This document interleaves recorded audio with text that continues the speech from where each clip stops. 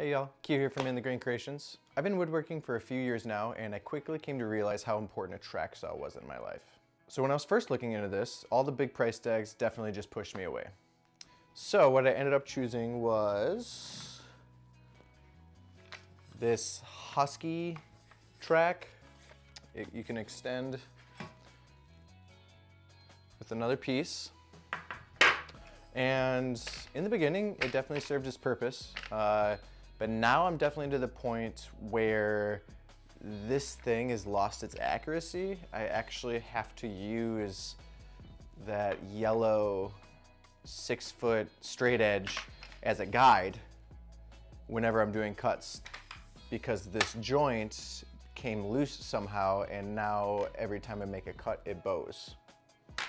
So today, we get to open up our new Makita track saw that I ended up choosing. I got 2 of the 55-inch tracks, a couple of the clamps, and the connecting kit as well. So not only are we going to open these today, we are also going to build a mounting system for the track, the clamps, and the connecting kit, but we're gonna mount it to my garage door.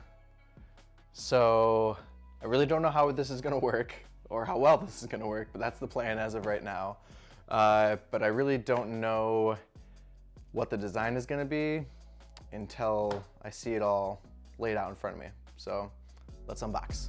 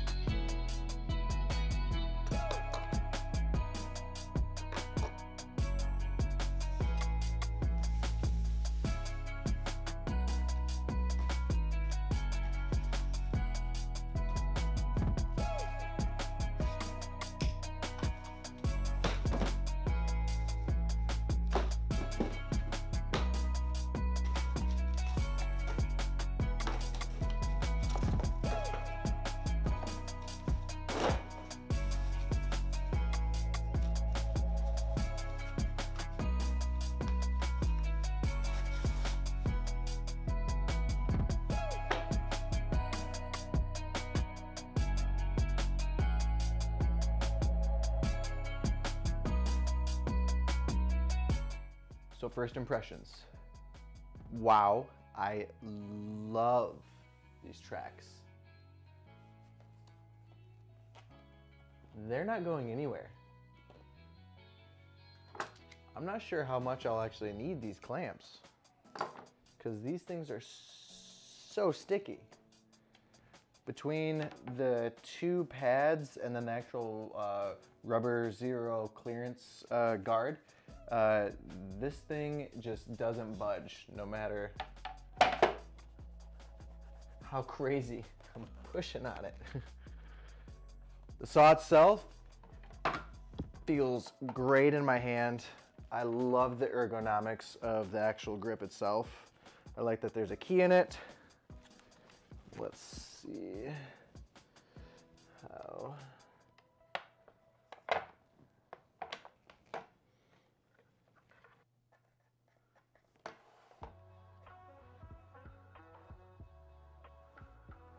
Couple small modifications.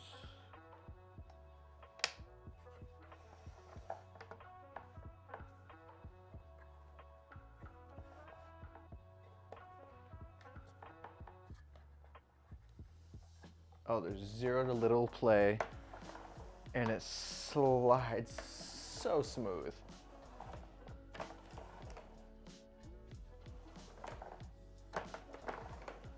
Absolutely brilliant. Ugh. Ah.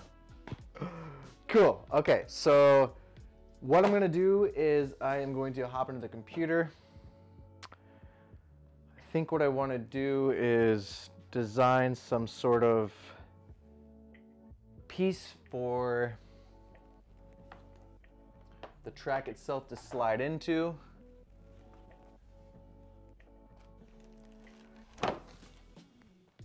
Have maybe 1 or 2 hooks on the bottom, and then some sort of thing on the top that toggles down and applies pressure. That way it all stays when the door itself goes up too. So that's the plan. I'll spend some time in the computer and we're gonna see if that actually works or not though.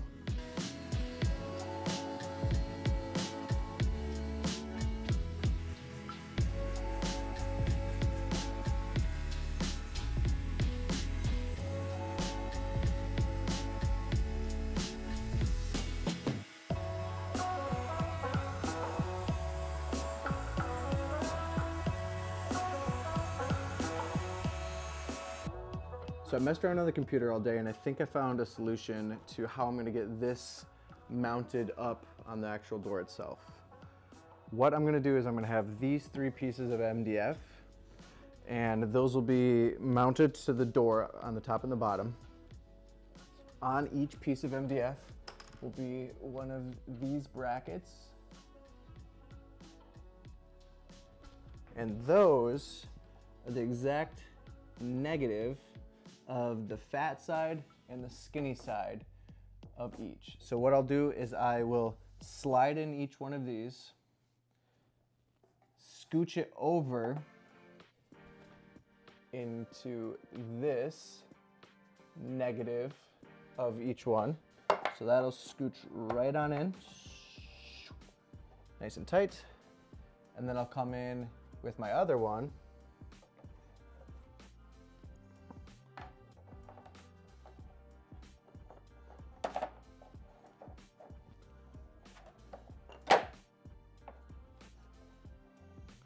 slide that down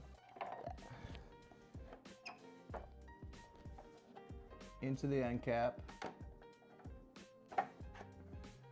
and then I'll take these toggles and tighten it all together. And that way the door can move up and down and these won't ever move at all. At least I think. Let's find out.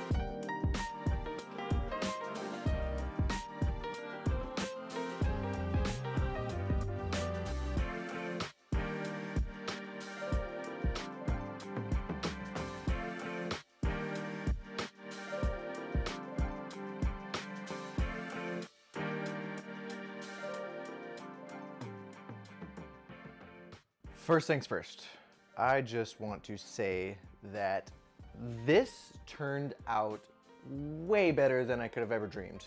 Holy crap, is this just... It is so sturdy, and it's really easy to just flip these up, take these out, and tighten it, and you're ready to get cutting. So now I am trying to figure out how to store my track clamps, my connector set, and my extra blades. It is nice because the sustainer kit actually has a little thing in the bottom of it that holds the blades. So extra blades go in here, and then your track saw sits right on top of it, which is cool. But there's absolutely no room for these in that sustainer kit at all. So I think I have a plan, and I hope this works. What I'm gonna do is take some of this Kaizen foam, trace out the shape of this, and then cut in spots for these, the blades, and then hopefully it'll all slide into there. I think this might just be riding around on the inside. I might find a way to maybe squish it to the side, but that'll be an afterthought more than anything. So let's see if this works.